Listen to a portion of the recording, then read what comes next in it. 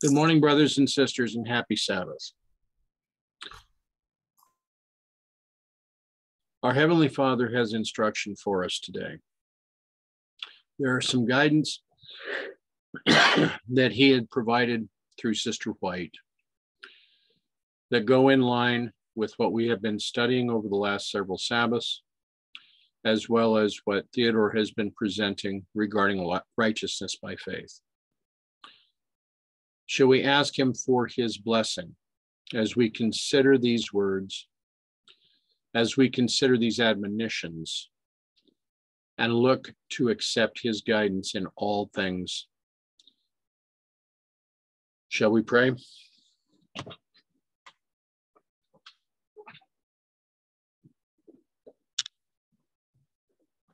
Gracious Father in heaven, we thank You for these Sabbath hours. We thank You for the opportunity of being able to gather together, to be guided by You in the path that You would have us to walk. Help us now, Father. Direct us in all things that You would have us to do. These admonitions are direct.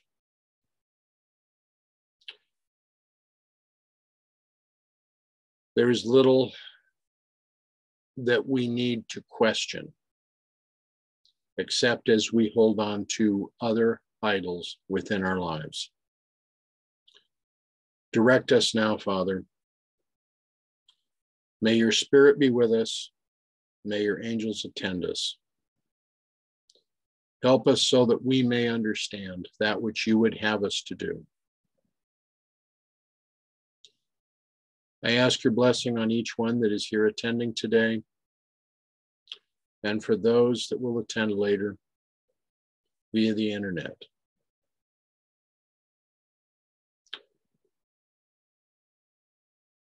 Help us now, Father, that our hearts may be knit together, that we may come into a clearer understanding of all that You would have us to do. Help us now to this end. For this we thank You, and this we praise You. In Jesus' name, amen.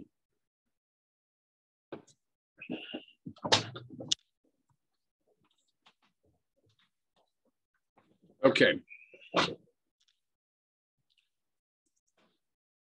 Over the last several Sabbaths, we have been going over admonitions that Mrs. White had given to one particular family. Much of what is written here will have elements that have to do with that family, but we are going to look to return to that study in a following Sabbath. There will be much that we're going to need to consider. The document that is before you currently on the screen and the documents that will follow are part of 3 manuscripts that Mrs. White had written. Now, the title of this first one, What Shall a Man Give in Exchange for His Soul? Written from Sunnyside, Cooranbong, New South Wales, on the 7th day of the 10th month of 1899.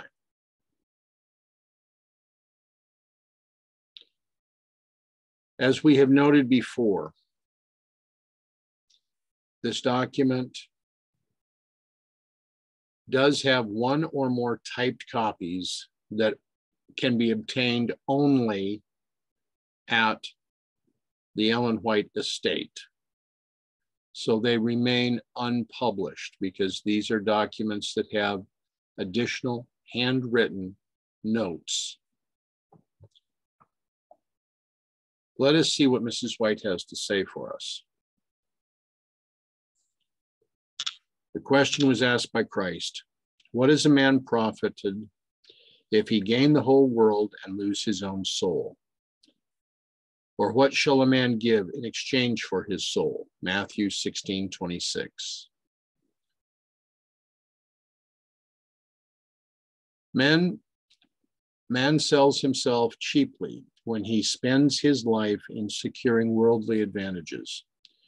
For in the ambition to secure earthly estate, business occupies the mind, and God is forgotten, and man reaps loss to all eternity. His money and lands cannot pay a ransom for his soul. Better, far better,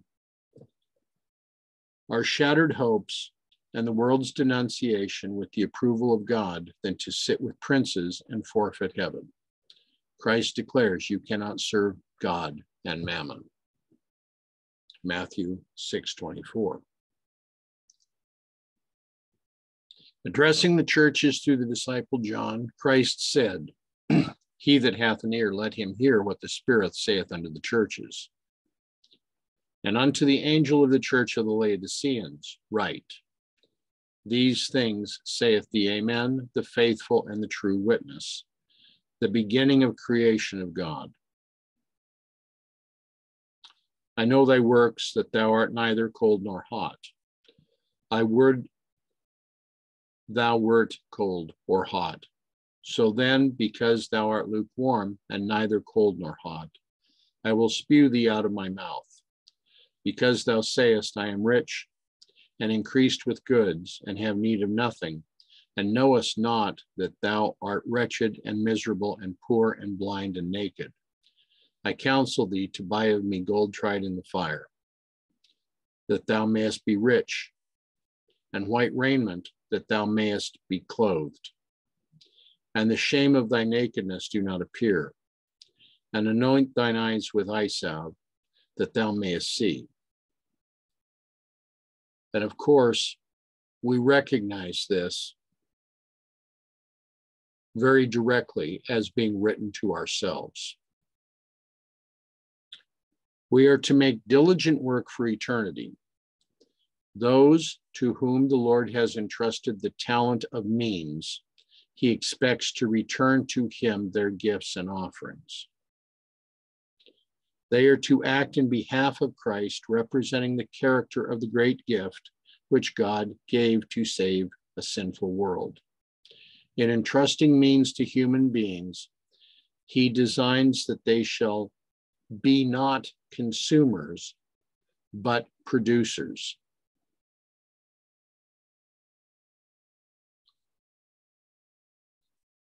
What admonition do we see here from the pen of inspiration? How are we to proceed when she has given so direct counsel to us at this time?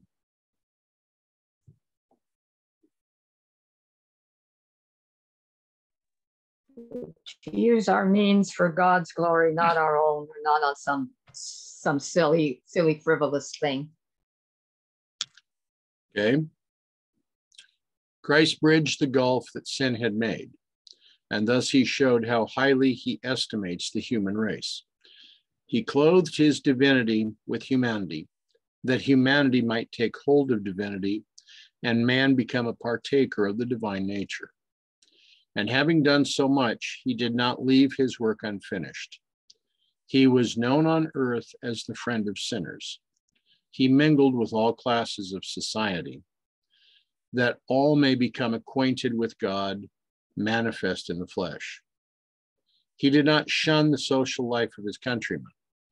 At the very opening of his ministry, he attended a marriage feast in Cana. Death and hell were conquered by his presence. He healed disease, rebuked injustice and oppression, and preached the gospel to the poor. In the wilderness of temptation, he met the enemy and conquered him with a "Thus saith the Lord." "Get thee hence, Satan," he said. "It is written, Thou shalt worship the Lord thy God, and him only shalt thou serve." Was Christ a social justice warrior?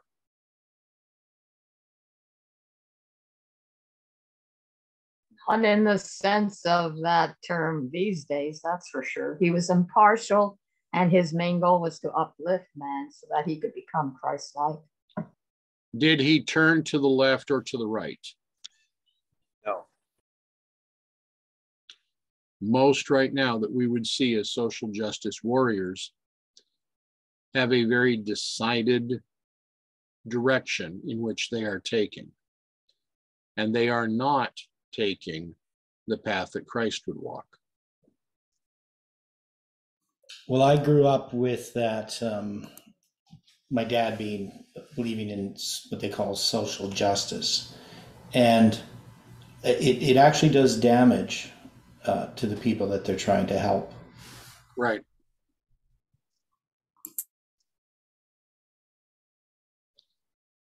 How great was this gift to man, and how like our God to make it.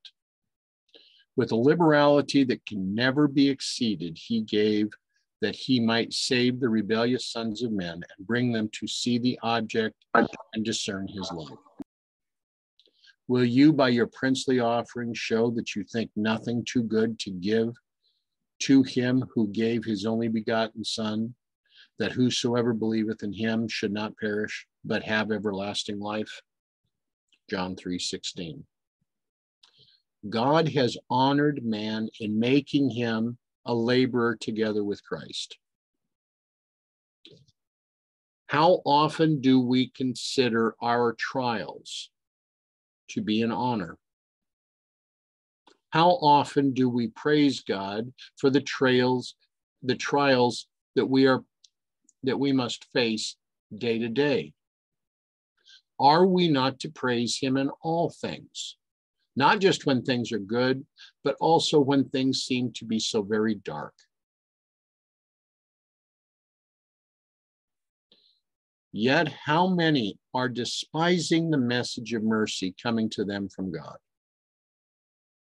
There is nothing in all the world of so great consequence to Christ as his purchased possession, his church, his workers who go forth to scatter the seeds of truth, looking forward to the harvest. None but Christ can measure the solicitude of his servants as they seek to save that which is lost. And he imparts his spirit as the self-sacrificing worker with earnest, untiring efforts, labor to win souls from sin to righteousness. Paul may plant and Apollos water, for this is his work, but it is God alone who can give the increase.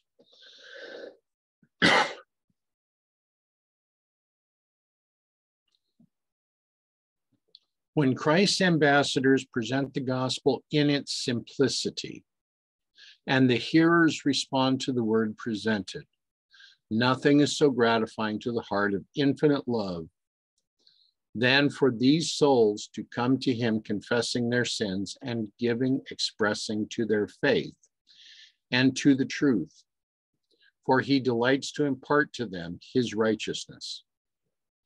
When the question comes from the anxious soul, what shall I do to be saved? The answer returns, believe on the Lord Jesus Christ as your personal Savior, and thou shalt be saved. For this we are to see Acts 16:30 and 31. Angels rejoice to see hearts open to receive the communication of light and love and pardon.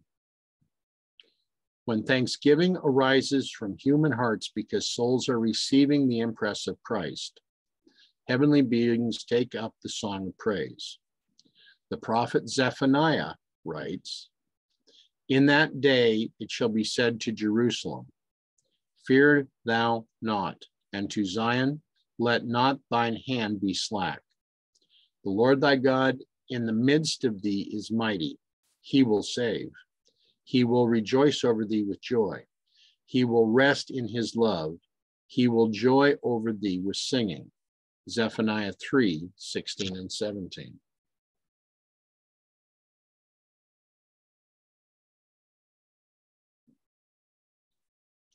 And will not the soul redeemed render to the sin-pardoning Savior his love and homage? Yes, verily. With the psalmist he will sing, I have waited patiently for the Lord, and he inclined unto me and heard my cry. He brought me up also out of a horrible pit, out of the miry clay, and set my feet upon a rock, and established my goings. How else can we see this horrible pit and this miry clay? Where else do we see it? And how else shall we respond to it? And he hath put a new song in my mouth, even praise unto our God. Many shall see it and fear, and shall trust in the Lord. Blessed is that man that maketh the Lord his trust, and respecteth not the proud, and such as turn aside to lies. Many, O Lord my God, are thy wonderful works that thou hast done, and thy thoughts which are to usward. They cannot be reckoned up in order unto thee. If I would declare and speak of them, they are more than can be numbered. Psalms 40, 1-5. The man who loves God will not only offer him lip service and praise and thanksgiving, but he will bring to the treasury his gifts and offerings, that laborers may be sent forth to sow the precious seed.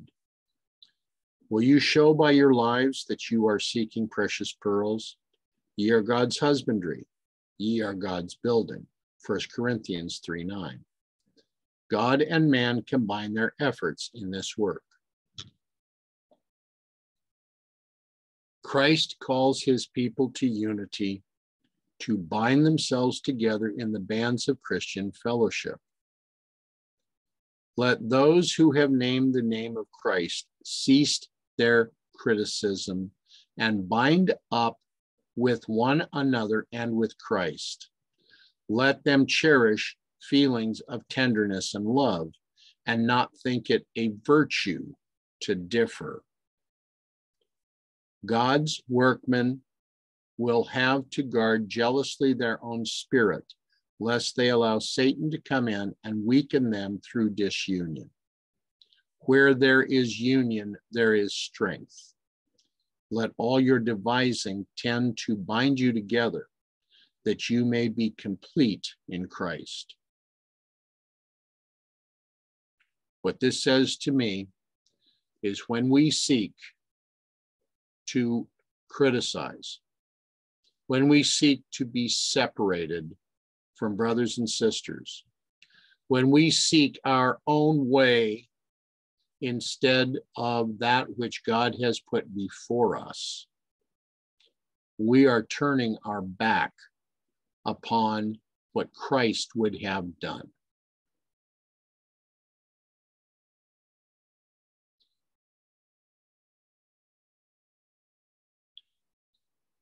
Where there is union, there is strength. As we continue to study together, may it be said that we are coming into unity. May it be said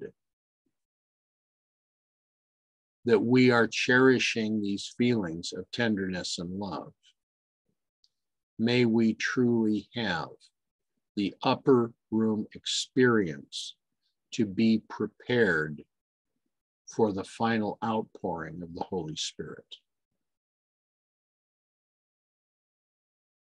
Consider that this day.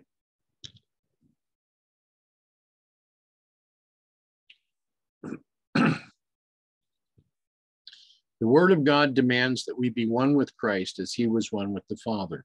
That, says the apostle, ye may be the children of your Father which is in heaven. Matthew 5:45. The Lord is not pleased with variance and strife. And if his people will work intelligently and harmoniously, God will work with them and through them. But if they spend time and energy in striving for the supremacy, God will leave them in their weakness, for he will never work with unconsecrated elements. God calls for pure-spirited workers.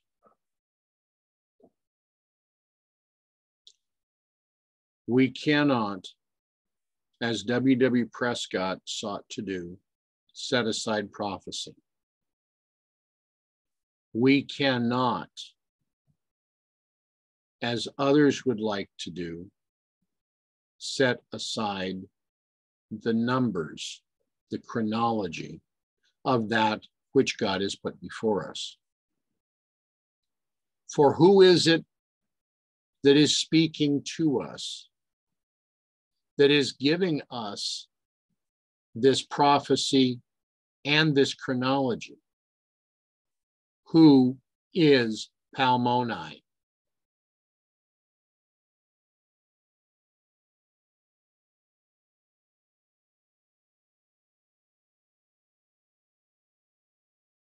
Well, we know it is Christ.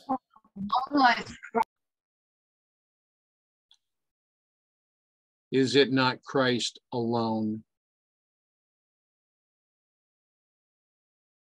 Christ our Savior? Christ our advocate? Christ our judge? Christ our King?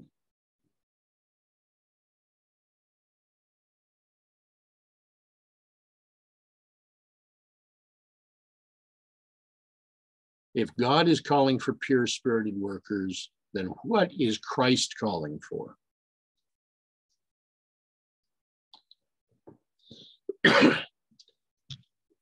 If we seek to be separated from others,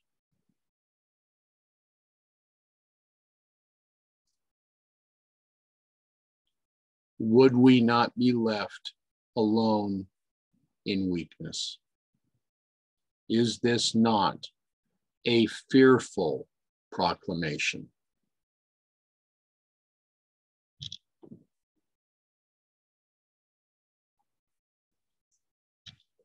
A new commandment I give unto you, Christ says, that ye love one another as I have loved you, that ye also love one another.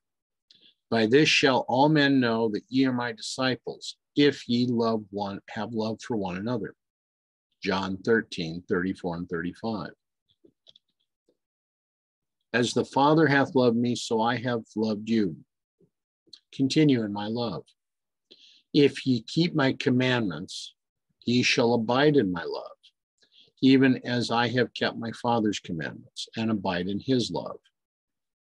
These things have I spoken unto you, that my joy might remain in you, that your joy might be full. This is my commandment, that ye love one another as I have loved you. John 15, 9 to 12. The enemy of souls will put forth every effort to hinder this work in the heart. Where is this work being done? In the heart. He will seek to place the mark of division and strife upon God's people.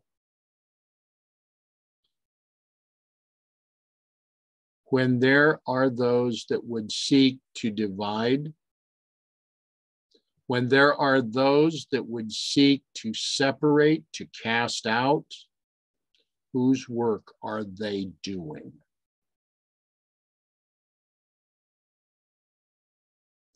This enemy accusers. Excuse me? The accusers. Exactly. So, do you wish to stand with the accuser? Do any of us wish to stand with the accuser? I'd have to say no.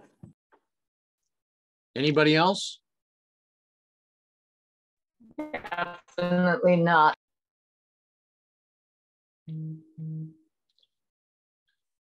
This enemy is to be steadfastly resisted by every individual soul.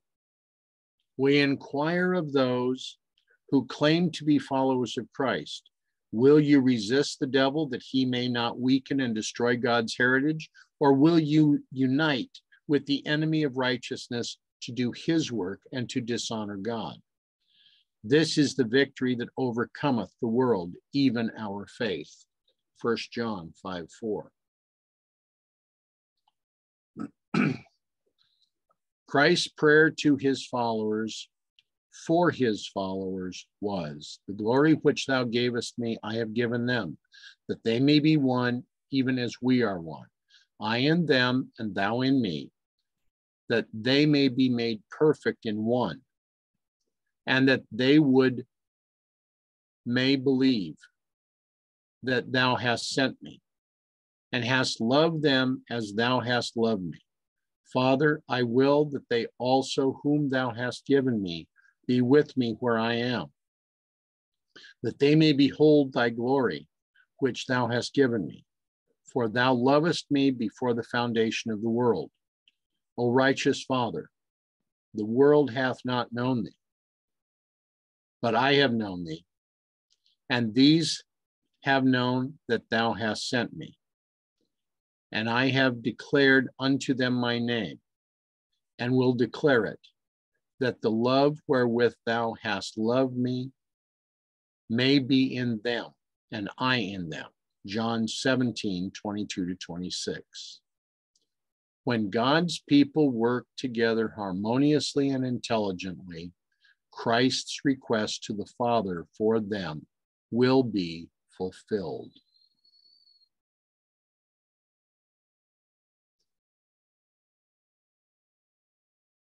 Did Christ not, in his prayer, declare that his Father was righteous?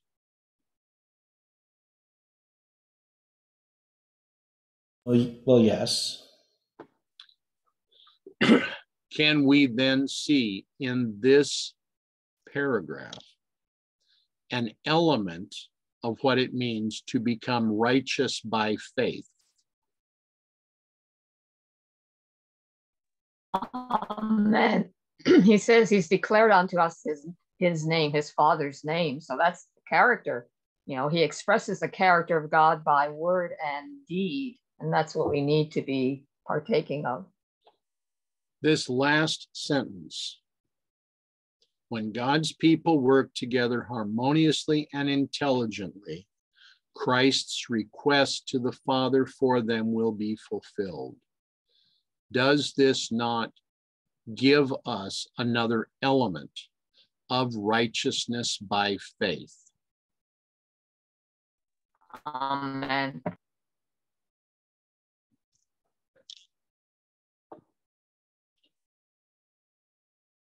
Now, the second manuscript, the yoke of restraint and obedience. Both of these manuscripts are listed by the White Estate as being non-published, where only portions had been given.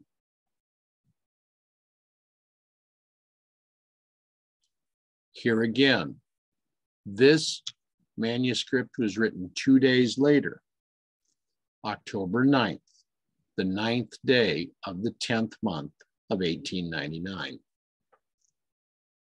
And again, there are portions that are not published.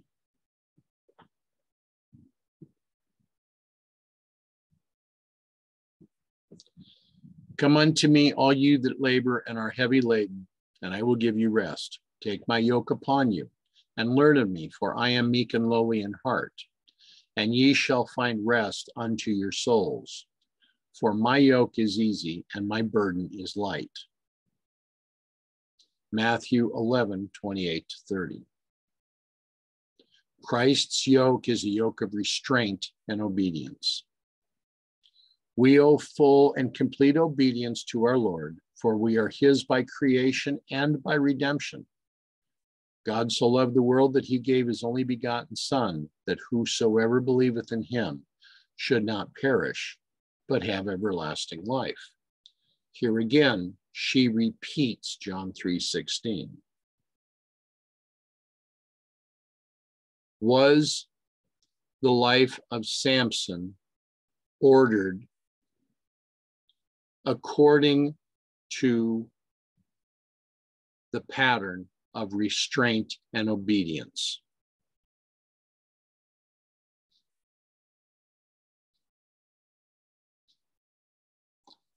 As a Nazirite, one that was not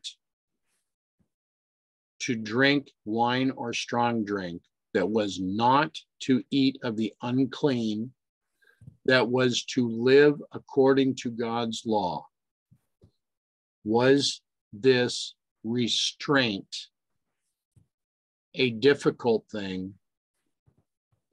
Was his obedience to be complete? In this situation, was this a hard task? Bless you. Sorry. No problem. This yoke of restraint and obedience is not as difficult as that of disobedience to the law of God. Amen. The way of the transgressors.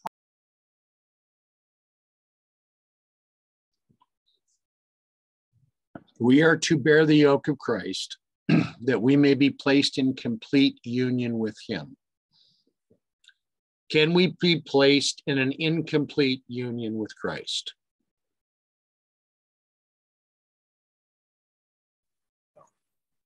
Can a true servant be at odds in any manner or any way with his master? Call the servant. Take my yoke upon you, he says, Matthew 11:29. When God's requirements are in direct opposition to the will and purposes of the human agent, what is to be done? Hear what God says. If any man come after me and will deny himself and take up his cross and follow me, Matthew 16:24. The yoke and the cross are symbols which represent the same thing, the giving up of the will to God. Wearing the yoke unites finite man in companionship with the dearly beloved Son of God. We cannot follow Christ without lifting the cross and bearing it after him.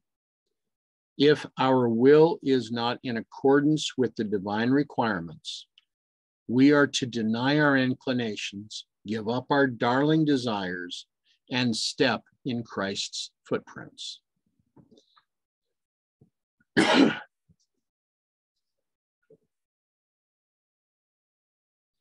Consider now what that means to you this day. The Lord does not encourage the wisest, the most cherished plans of human beings if he sees that they are not for the healthfulness of the spirituality of his cause. Sometimes the Lord's purposes come in direct opposition with the plans in which the human agent finds himself. Sometimes the Lord's purposes come in direct opposition with plans in which the human agent himself cannot see a flaw. Then it is that the right hand must be sacrificed and the right eye taken out. Purposes which seem in every way desirable must be given up. The Lord sees that for the spiritual health of the human agent and for the future well-being of his cause, all self-confidence must be cut away. Human wisdom and self-sufficiency must be broken down. Here again, human wisdom and self-sufficiency must be broken down. Oh, these things are too hard for us to understand. Oh, these things are too difficult. You're too condescending. We don't need you. We are doing well on our own. This is not in accordance with God's teachings. Just carry us to the mountaintop, and that's good enough. Right.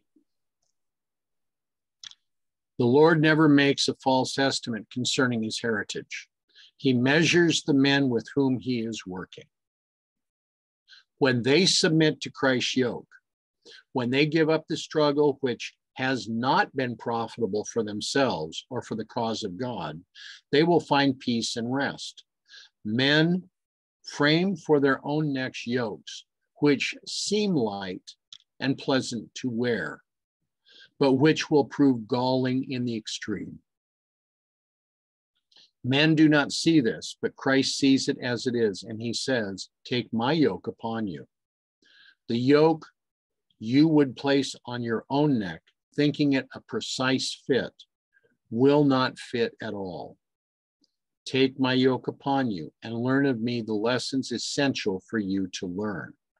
For I am meek and lowly in heart, and you shall find rest unto your souls. For my yoke is easy and my burden is light. Matthew 11:29 and 30.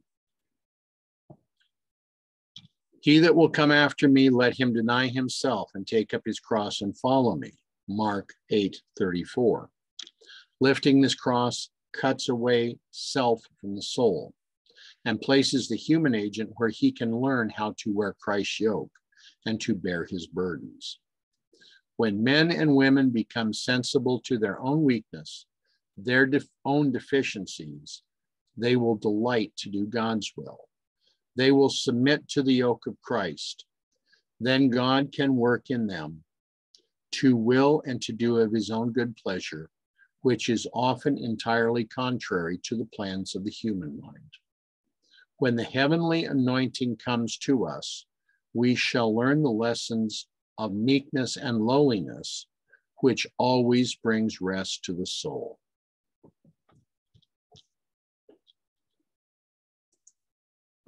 What does that say to us today? Well, one of the things that that always strikes me is this idea that what's the words here? The denial of self. I just can't. Oh yeah, him that will come after me, let him deny himself. And I don't think we understand fully what that means.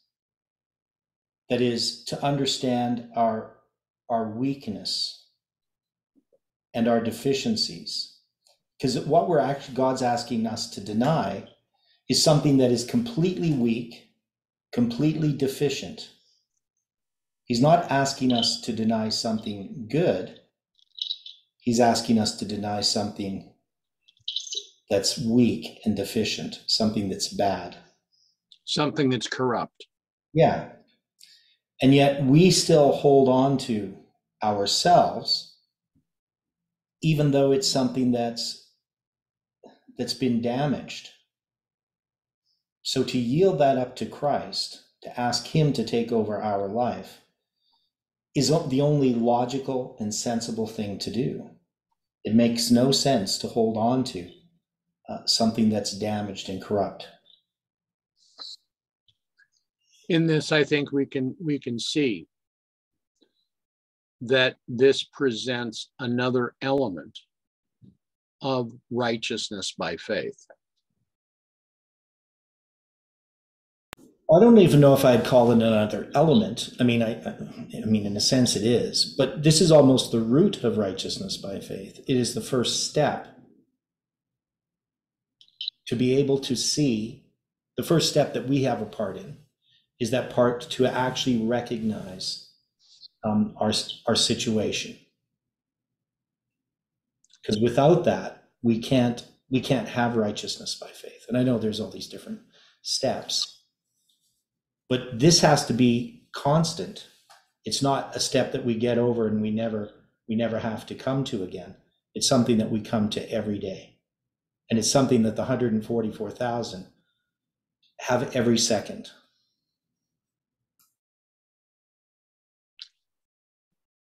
We are dealing with a need, very much like Father Miller did within his dream. when we consider that not only in William Miller's dream do we see that this curiously wrought casket that contained gold and jewels that were scattered is a representation of scripture and the spirit of prophecy. It is also a representation of the message that we are to give of righteousness by faith. Because since 1888, the message of righteousness by faith has been obscured with all sorts of shavings, dirt, and dust. We do not see it as clearly as we should. When I speak of this as being elements of righteousness by faith, it is so that we can then begin in our own minds clearing away the misconceptions that have been placed upon this since 1888. Yeah, the interesting thing is how all of this rubbish gets removed through prophecy. And if you think about it, William Miller's message was a prophetic message. Very definitely. I mean, he didn't deal with the doctrines of Scripture. That wasn't his. He wasn't doing systematic theology. No. He was presenting the prophecies of the Bible and allowing the Holy Spirit to work upon people's hearts.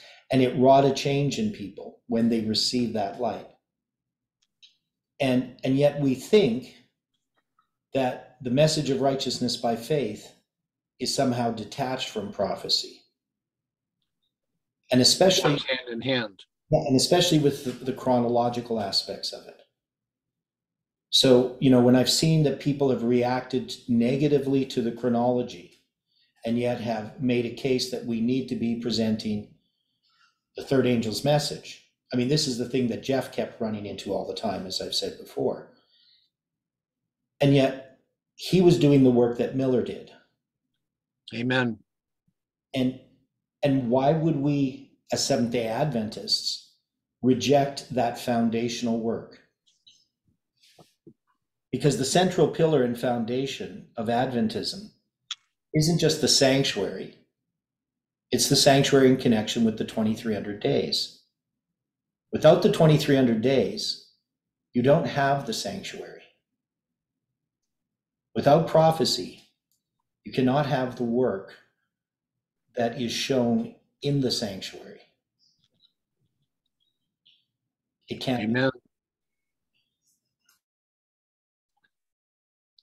How else can we point the way through the sanctuary?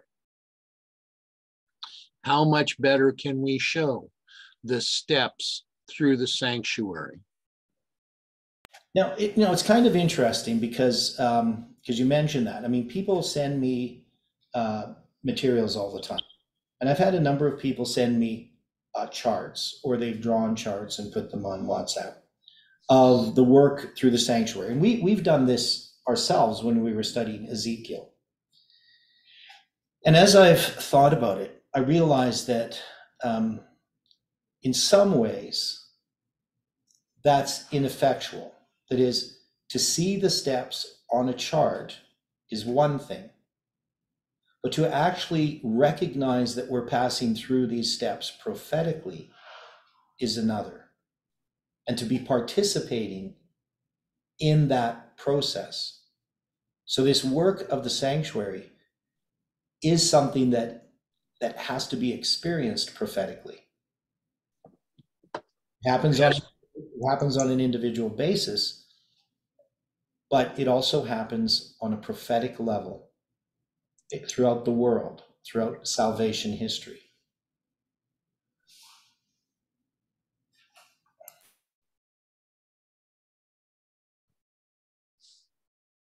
Isn't it interesting that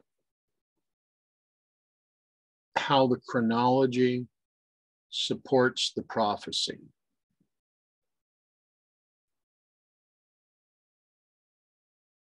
And are proceeding together.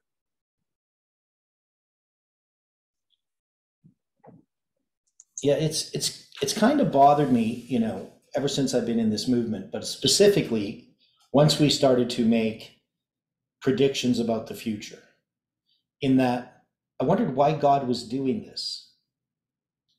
And, you know, to me, it seemed a bit, for lack of a better word, overkill. All of the things that we have been finding, I mean, they just keep piling on top of one another. And how personal these things can become for each one of us to see our part in this prophetic vision. And I'm still not fully at ease with it. And that is, you know, I feel like, how can it possibly be? How can we be involved in something so profound as what we see happening in this movement? But I've come to realize that it must be that way.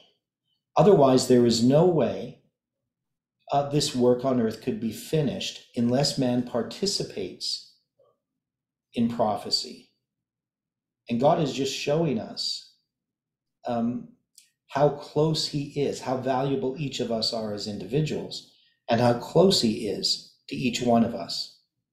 So he has come so close. God is not far away. And every person on earth who is seeking God will find the same evidences that God is leading, and they will go through the same, for lack of a better word, process. They're going to go through that experience of salvation that's being discussed here in the Spirit of Prophecy.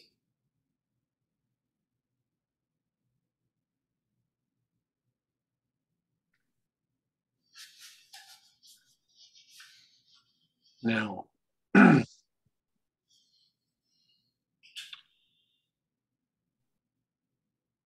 am not setting aside what Theodore has just said, but to answer some of what he was speaking about comes up in the next two paragraphs. God brings all into trying positions to see if they will trust in a power out of and above themselves. Is this saying that God brings only a select few into trying positions? Is this saying that he is bringing only chosen vessels into trying positions? Is this saying that he is bringing only ministers and leaders of the church into trying positions? Keywords all. What does all mean to you? Everyone. Does it mean yourself? Yes. He sees not as man sees. He often has to break up human connections and change the order which man has mapped out, which is perfect in man's estimation. What man thinks are for his spiritual and temporal interests may be altogether at variance with the experience he must have in order to be a follower of Christ. His idea of his own value may be far out of the way. Yeah, I want to comment on this just from my own personal experience. Anybody who knows me knows that I'm very frugal. When I started the guitar store, for instance, I started with nothing. But one of the keys that I had to being successful is I like to live with very little overhead. Now, this, of course, can be seen as a good thing. It's a sensible thing to do. But in some ways, for me, it's a way of me not trusting in God. In that presently I'm put in a situation where I have more overhead than I've ever had on a personal level. And it's not something I like, because I can't see the end of it. You know, if you have nothing, you have nothing to lose, right? Right. That's always been my philosophy. But God has put me in a situation where I know that he's leading, but he's leading in a way that I wouldn't naturally go. And for me, it's an extremely trying situation. It exercises my faith and trust in God's leading. And this line here, where he often has to break up human connections and change the order which man has mapped out. I mean, this is what God always has done. Any plan that we have had, any plan that I've had, has never worked out the way that I expected. It's always worked out, I can't say necessarily better in the sense of how I would have seen things, but ultimately it has worked out for his purpose rather than for my own purpose. Amen. And so when we look at what man thinks are for his spiritual and temporal interests may be altogether at variance with the experience he must have in order to be a follower of Christ. And the one thing that bothers me in my present choices that I've made to where I live is that people may think that I have different motives than I have. That is, I'm kind of embarrassed living in a nicer place. I don't know if that makes sense to people. But It's a little funny. I mean, but well, yes, I get it. well, Yeah, I feel I go through that. well, in a sense, I take pride in my simplicity. And this is something that's really struck me over the last month. And so I'm kind of embarrassed, actually, living in a nice place. So, but this is what I see, is that God has for us a purpose, and that we have our plans, our pride, our way we think that God wants us to go. And God has a different plan for us because he sees something that we don't see. Because man sees not as, or God sees not as man sees. And so I've had to trust that God must know what he's doing, because I sure don't know.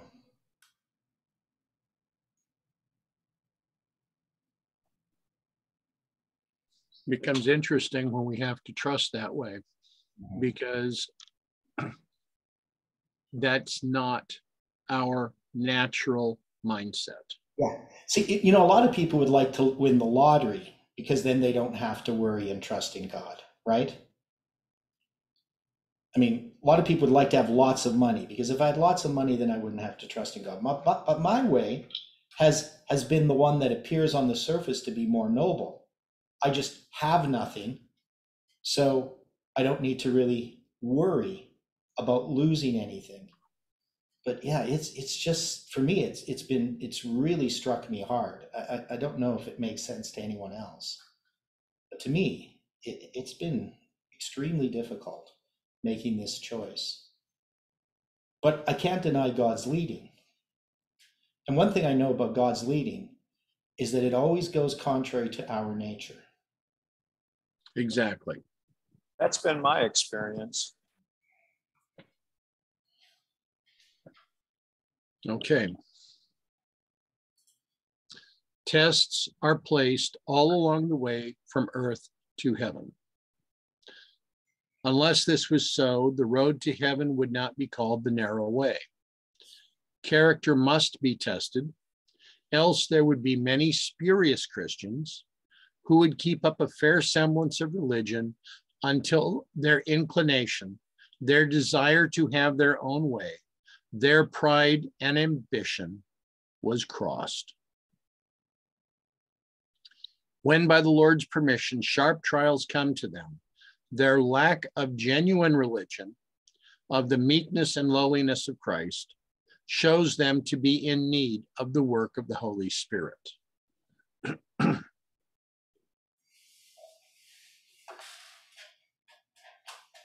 We are told to praise him in all things. We are told that the tests are given to those to see if they will indeed walk with Christ.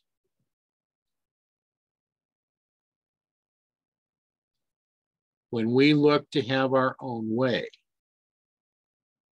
when our pride is being crossed, when we are walking according to our own inclinations, we are not walking according to that which Christ would have done.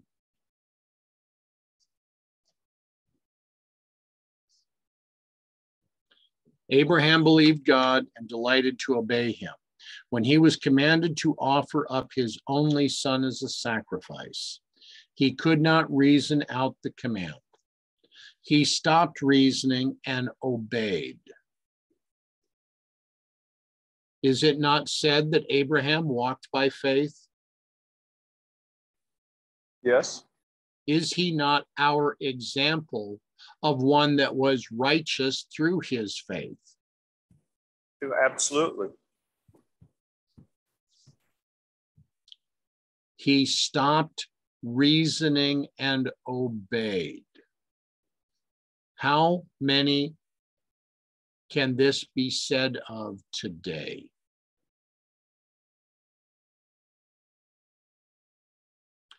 No one could have been more severely tested. God desired to give Abraham a lesson that would be for his present and eternal good.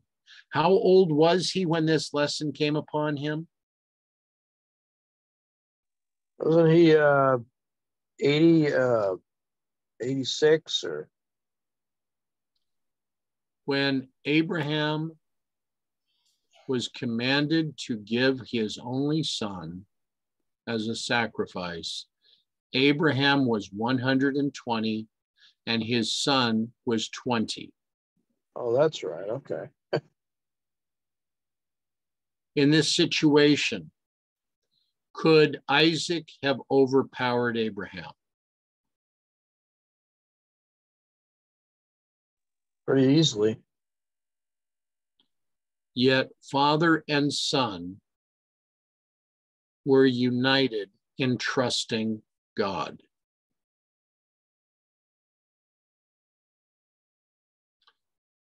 Abraham obeyed the command and came off conqueror. God's people today will be tested and tried. The Lord will put his purposes in the place of their devising. This will often be contrary to human desires and inclinations, contrary to the dictates of the flesh. God has been testing us since July 18th. Are we willing to give a message that is going to look to be foolishness to the world? Did Noah give a message that was judged to be foolishness to the world? Did Abraham follow God's instruction, even though he understood God would not require human sacrifice? What was being cut away? What was being decided? When this message of July 18th was given, when it came to the movement, God was providing a test. He was providing a test to see who is going to present this and who is going to state that this was not of God? You know, when that whole event was going on, I was standing right there saying, yeah, we need to do this. And it was mostly through my conscience. And what I mean by that is it was the security of the people in Nashville were my concern.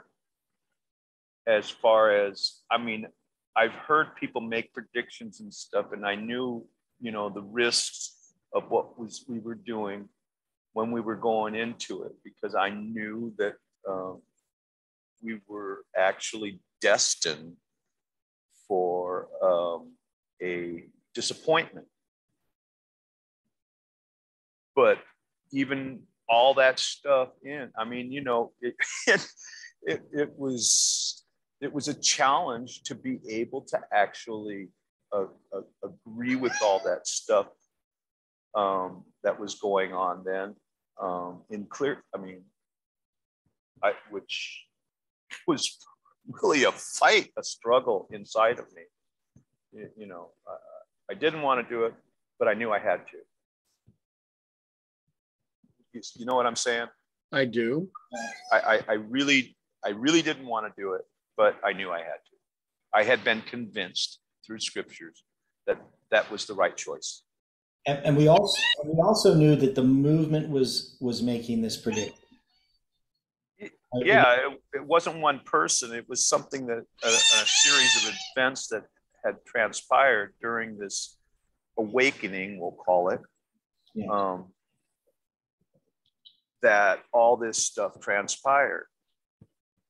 Yeah. To me, I felt that this whole thing was through God's will, and it was not what I was expecting. Mm-hmm. Well, for me personally, it was difficult because the one thing I never want to do is deceive someone. Right. And so there was a lot of pressure on me, you know, personally. But I recognized, I mean, one is God, the proclamation would go forth. So I left it in God's hands. You know, when FFA shut down the July 18, 2020 prediction in 2018, and when I was forbidden by Tabo to present it in early 2019, I accepted that. But it doesn't mean that I didn't believe it was true. I knew it was from God, but it was also in God's hands. And so when when Jeff took up the proclamation of July 18, 2020, I mean, you could see it was obviously God. So there's no way that I could have imagined that this was somehow an error. But I also knew that it could fail. And Jeff knew that too. I mean, he had that door open because of what he presented. I mean, the story of Jonah, the story of Abraham offering up Isaac that we're studying here is one of the things that Jeff compared it to. And so he knew that we were being asked to do something that went against what we understood to be true. We don't sacrifice humans, but God says sacrifice a human. We don't time set, but God says time set. And Parminder's argument and Tess's argument for time setting was the wrong one, because they said, well, what Ellen White said there doesn't count because it's a different dispensation. But that's not the argument here with Abraham, right? Right. And that wasn't the argument Jeff used. He used this Abraham argument because this was God asking us to do something that would make us look foolish in the eyes of others if it didn't happen. Who do we trust? Mm-hmm. And the thing is, we do trust that God was leading us. So that is righteousness by faith. Exactly. Right. And yet people who profess to believe righteousness by faith reject July 18th. Hands down. Mm-hmm. Yeah. in many ways. Mhm. But here again, we have three examples, because in Scripture, we are told that no one knoweth the day or the hour except the Father. Right? Right. Yet, William Miller and those that followed him, his 300, proclaimed the message of Christ's return for October 22nd, 1844. Yeah, and they had all of these scriptures saying that we can't know the time of Christ's coming until the Father makes it known. Right. Right, because no man knoweth the day or the hour, but the Father makes known the day or the hour. Now we know that that's after the special resurrection, that the Father makes that day and hour known. So there comes a time when he's going to make it known. But yet people would criticize what we're doing and be Seventh-day Adventists. And they'd say, well, the 2,300 days, that was fine. But really, Miller went as much against what the scriptures say in regard to the second coming as this movement did. Because we didn't even predict the second coming. We knew that we were predicting something that was internal within this movement. But even then, we can't predict the events. Even though God gives us these lines, there is no event that we can predict the day or the hour. We can measure the time, we can see how God leads, but we have to move through those steps, walking with Christ day by day, exercising that faith and trust that God knows what's happening, that he knows what's coming, and that he is preparing us for those moments where that test is going to be manifested. Right. It just gives us the light in enough quantity to where we can see where we're walking. Not so much that where we're going, other than the other light at the other end. Just enough for your feet. I don't know how many. Just enough for your feet. Backpacking in the mountains in the dark, and all you have is a headlamp on. I mean, you definitely can't see what's ahead of you except a few feet.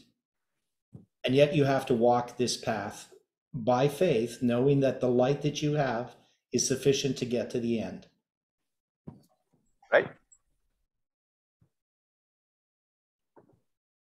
Christ's words, he that will come after me, let him deny himself and take up his cross and follow me. Christ's words applied to that of William Miller. Christ's words applied to us regarding July 18th. Christ's words apply to us today regarding unity. Christ's words that he will come after me, let him deny himself and take up his cross and follow me, is the touchstone which discovers the quality of man's experience. When a man's inclinations or ambitious hopes are crossed, he reveals the spirit that governs him. The Lord permits trials to come to his people. And the only way to do with these trials is to take them all to Jesus. He says, take my yoke upon you and learn of me, Matthew 11:29. The cross of self-denial and self-sacrifice stands directly in our way. If we separate from Christ, we shall rebel because we are called upon to lift this cross. We shall fret, we shall complain, manifesting traits of character which show that there is a need of crucifixion of the will before God can work in us. Consider that carefully. Christ declares that the only course for men and women to pursue is for their present and eternal good is to comply with his invitation. He, the majesty of heaven, disrobed himself of his glory and clothed his divinity with humanity, that he might pass through what humanity must pass through. Christ invites all to take his yoke and to learn his meekness and lowliness. He knows that it is positively necessary for them to do this, but no human being can wear the yoke of submission and obedience who does not learn daily in the school of Christ. Whatever may be a person's supposed amiability, however qualified for usefulness he may appear to be, however righteous he may be apparently, he cannot work for God unless he learns of Christ. No one, whatever may be his supposed abilities, can bear the test of trial unless he is a student in the school of Christ. Our Savior purchased the human race by humiliation of the very severest kind. He submitted to mockery, abuse, scorn, and to a cruel, shameful death to make it possible for man to be saved. He points us to the only path that will lead to the straight gate opening into the narrow way, beyond which lie broad and pleasant pastures. He has marked out every step of the way, and that no one may make a mistake. He tells us just what to do. Take my yoke upon you and learn of me, for I am meek and lowly in heart, and ye shall find rest unto your souls. For my yoke is easy and my burden is light. This is the only way in which sinners can be saved. We must take upon ourselves the yoke of Christ in order to be saved. Yeah, I remember back when I was first an Adventist, and we just had the 3 blue indexes Okay. with its writings. And I'd looked up this verse, and I can't remember how many pages there were, but it was a great number of pages. And this, to me, it was always one of my favorite passages. But to take up the yoke of Christ, or to learn in the school of Christ, I think we hardly know what that means. I'm just looking up here, the school of Christ.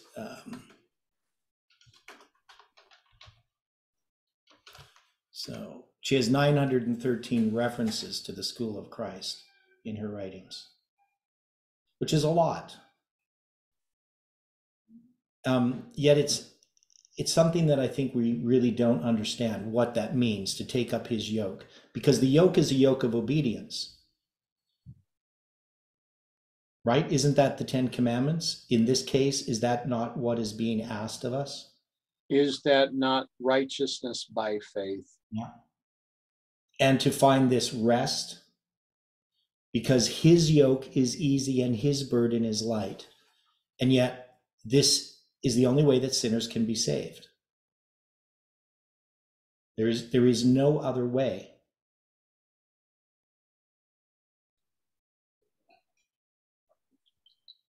Knowing that no human being can do this in his own strength, Christ tells us not to be worried or afraid, but to remember what he can do if we come to him, trusting not in our human weakness, but in his strength. He said, if you yoke up with me, your Redeemer, I will be your strength and your efficiency.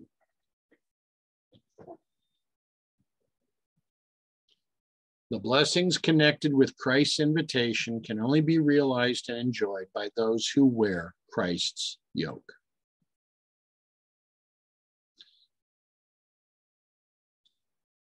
The invitation that Christ has given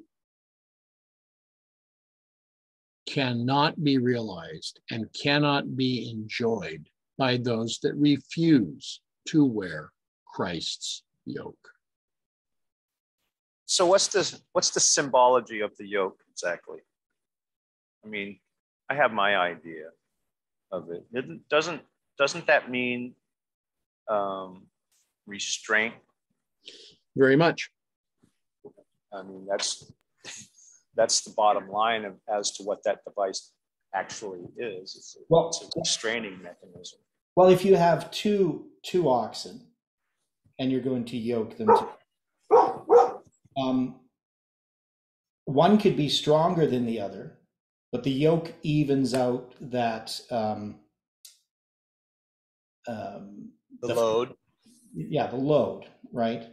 So in taking up this yoke with Christ, I mean, we're the weaker.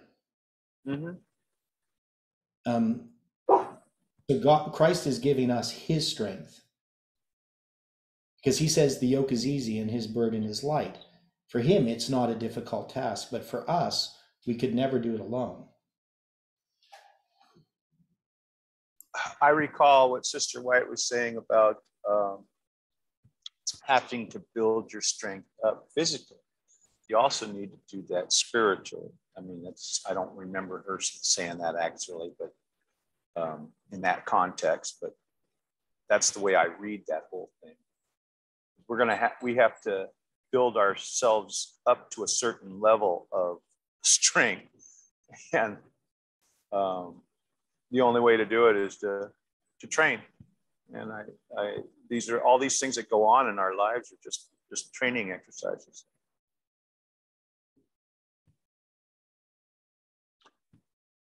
Accepting his invitation, you withdraw your sympathy, your affections from the world, and place them where you can realize the blessing of close fellowship and communion with God. By coming to Christ, your interests are bound up with his. Those that refuse the yoke of Christ have their interests elsewhere. Consider that. The Lord is determined that every soul who obeys his word shall have his joy, his peace, his continual keeping power. Such men and women are brought near to him always, not only when they kneel before him in prayer, but also when they take up the duties of life. He has prepared for them an abiding dwelling place with himself, where the life is purified from all grossness, all unloveliness. By this unbroken communion with him, they are made co-laborers with him in their daily work. Christ says, without me, you can do nothing, John 15:5. As we advance step by step in the path of obedience, we shall know how true is the promise that they who follow on to know the Lord shall know that he is going forth, is prepared as the morning. Clearer light is ready to shine upon all who follow him, who is the light of the world. Clearer light is being given by Palmoni. And who is that? The wonderful numberer. That would be Christ. It's one of his many names. But Palmoni, the wonderful numberer, does mean that numbers are also important. Absolutely. Everyone who takes upon him the yoke of Christ with full determination to obey every word of God will have a healthful, symmetrical experience. He will enjoy the blessings which come to him as a result of his life being hid with Christ in God. Did Samson enjoy the blessings which come and were available for him as a result of his life being hid with Christ in God?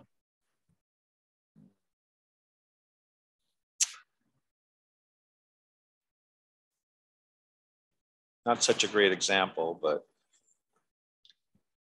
the situation with Samson he was presented with the restraint that would come upon the Nazarite. And as long as he accepted the restraint, God's strength would be with him.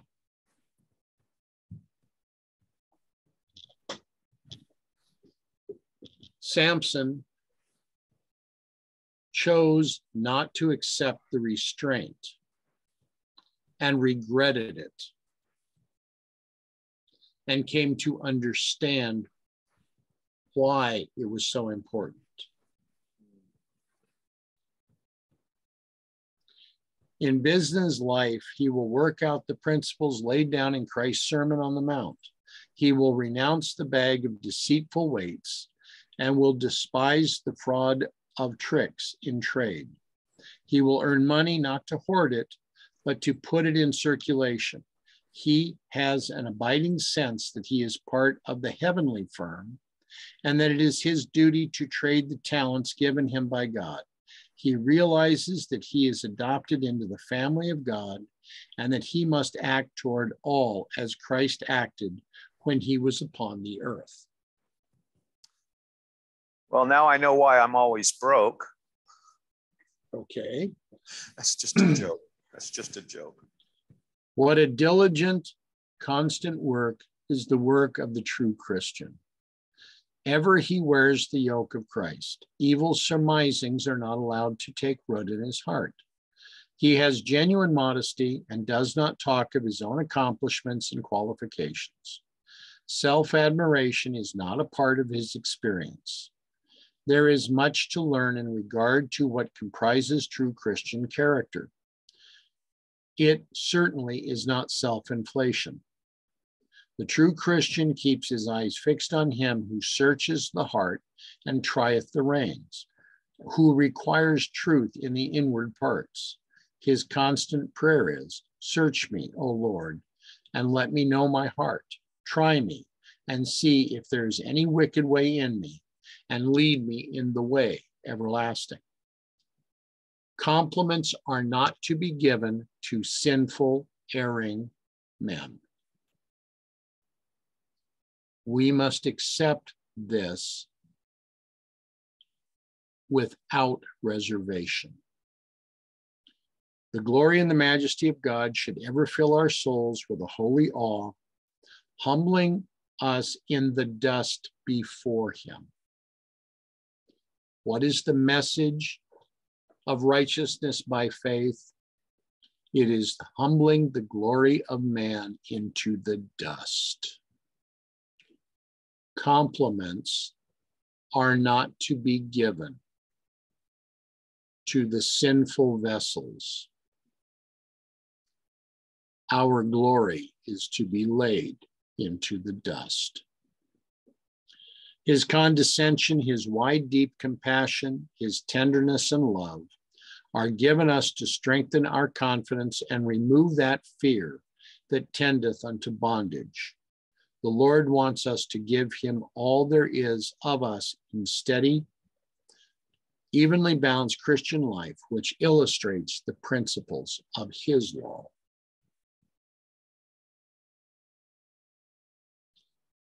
Let us not endure the thought of being religious dwarfs.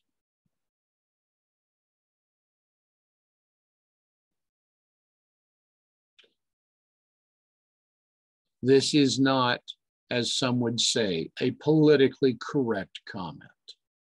So be it.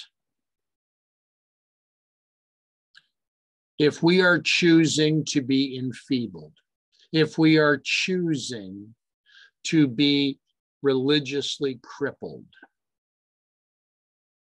are we serving Christ? Are we choosing to be yoked up with him? That is the question that I put before you this day. That is the consideration that I offer for you at this time. Let us not endure the thought of being religious dwarfs. Our time is coming to a close. Does any have any other comments or thoughts regarding that which Sister White has written for us today?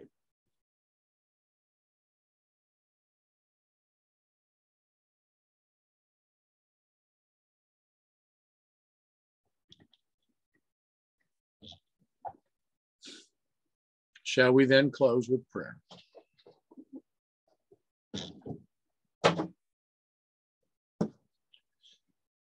Gracious Father in heaven, we see our great need of you.